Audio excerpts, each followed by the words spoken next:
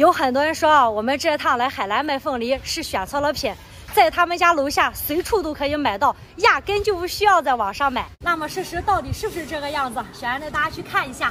这个呢，就是我昨天一场直播卖出去的凤梨了，现在都已经打包好了。让我来看一下，都是什么省份的朋友买的。这一箱是广东的，这一箱是山东的，这一箱是渭南的，这一箱是宝鸡的，这一箱是我们武功老乡的。看来全国各地的朋友都喜欢吃凤梨。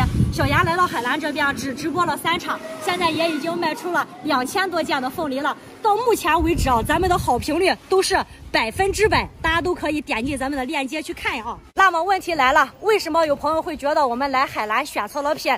我觉得呢，有以下几个原因。第一个原因啊，可能就是有很多人现在把菠萝和凤梨分不清楚，以为自己家楼下卖的菠萝就是小杨现在正在售卖的凤梨。说实话，它们两个确实长得有点像，但是凤梨是很好区别的，它的叶子上是没有锯齿的，或者说有少量的锯齿，而菠萝呢，它的叶子到处都是锯齿。第二个原因呢，就是有很多人可能觉得咱们这个凤梨吃起来不太方便，皮特别的难削。那到底是不是很难切呢？小杨就给大家展示一下切法：掐头、去尾，再从中间把它给切开，像西瓜一样切成这种小芽芽就可以吃了，非常的方便。第三个原因啊，就是咱们这个凤梨它是属于热带水果，在种植区域上它是有局限性的。严格意义上来说，咱们这个凤梨是属于高级水果，在一般的水果店啊，它其实见的是比较少的，而菠萝呢却是司空见惯。那么问题来了，为什么我们这一趟来海南卖这个凤梨啊，能受到大家的喜欢？我也总结了以下几点原因。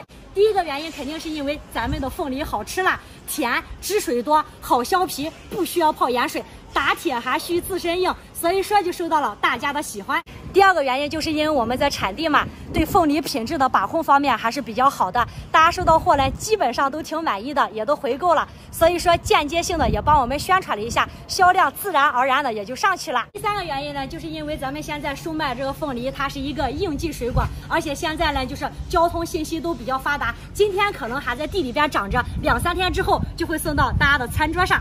最近有很多朋友跟小杨说想要个头更大一点的果子，小杨今天就给大家安排上了。咱们家现在是有2个规格，一个规格呢就是中果，一个箱子装3个，净重是4.7到5.2斤，大概就是这么大。还有一个规格呢，就是一个箱子装3个，净重是5.5到6斤，一个果子差不多就是2斤左右。我给大家对比一下。这个就是中果，这个就是大果啦。不过这个大个头的凤梨它的数量不是特别的多，所以说想要的朋友大家也得抓紧时间啦。